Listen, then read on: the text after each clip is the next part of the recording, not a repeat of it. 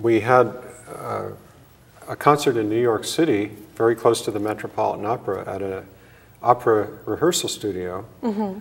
And this was sung by some of the best young singers that I had met in New York through my tenure at the Long Island Opera. And who was there? There was... We had Chia Toscanini, the great-granddaughter of Arturo Toscanini. That is a name I recognize.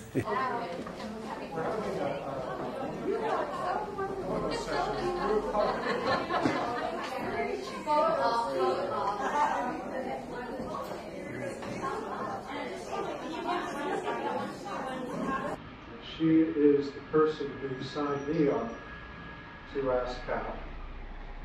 And I just thought it was pretty amazing that there was Chia Toscanini signing me into ASCAP.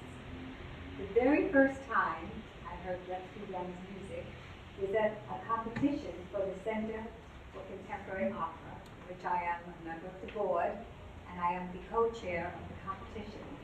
And I heard some beautiful contemporary music because every artist who enters that competition must know a number of arias and songs written in the 20th and 21st century.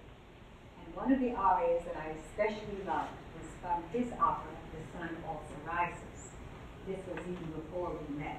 And of course, in the past week or so, I did attend a premiere preview of this concert and heard some very beautiful music.